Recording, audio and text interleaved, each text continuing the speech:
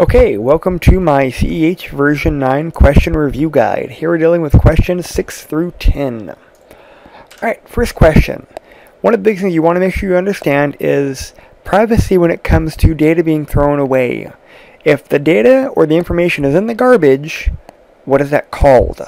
Especially when you can go into any alley and go dumpster diving for the paperwork. Because if the paperwork is in the garbage, that process is called dumpster diving. That's important because you actually see that quite often on exam material.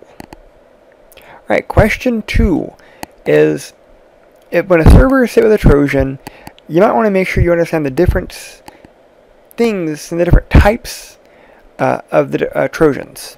So the big three that I wanted to look at: botnet, remote access, and banking. The banking Trojan typically deals with banking information. The remote access, or RAT, it normally deals with remote access. And botnet, which normally is also associated with a RAT, or remote access Trojan.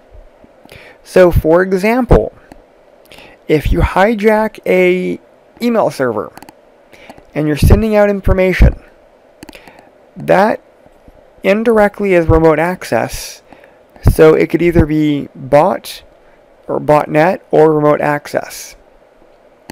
It won't be ransomware, it won't be phishing, because specifically we're looking at types of Trojans. While it may be a phishing attempt, it's not a phishing Trojan, because again, the goal here is understanding the different types of Trojans. So if you are compromising a web server to send out spam, and it's asking about what type of Trojan it is, think botnet or think remote access. Again, if it is to collect banking information, it's a banking Trojan. Alright, question 3. Counterbased authentication. Normally this deals with a token that is randomly generated and only lives for so long. If you're used to playing WoW, for example, when your account gets compromised, you get a generating fob that will generate a counter-based token, and it is valid for X amount of time. And you as a client will plug in your token, and it will authenticate against the authentication server. And again, that token only lives for so long. Question 4. Understand the differences between welling, dumpster diving, and tailgating. For example, when you go after a wealthy individual, it's welling. If you're looking through garbage on the curb, dumpster diving. Tailgating is when you follow someone in. For example, you may be on the phone, you may have donuts, you may have something in your hands, and you kind of just follow a crowd in to see if you can get in without anyone checking your ID or having to badge in. Because again, if your hands are full, it's really hard to badge yourself in, and people are human, and you'll be surprised how often they let people tailgate.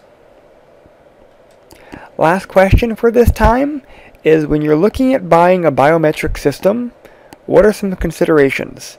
The two major considerations that I look at is how long it takes to create a user profile and the time it takes to authorize users, both to accept or reject that user based off of their biometric profile.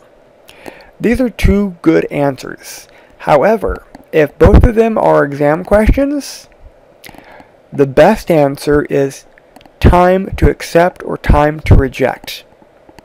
Because once the users are created, it may be a more lengthier process getting them created, but if it's taking 5 to 10 minutes to authorize each user, whether it be accept or reject that user, long term, that's going to be a bigger penalty.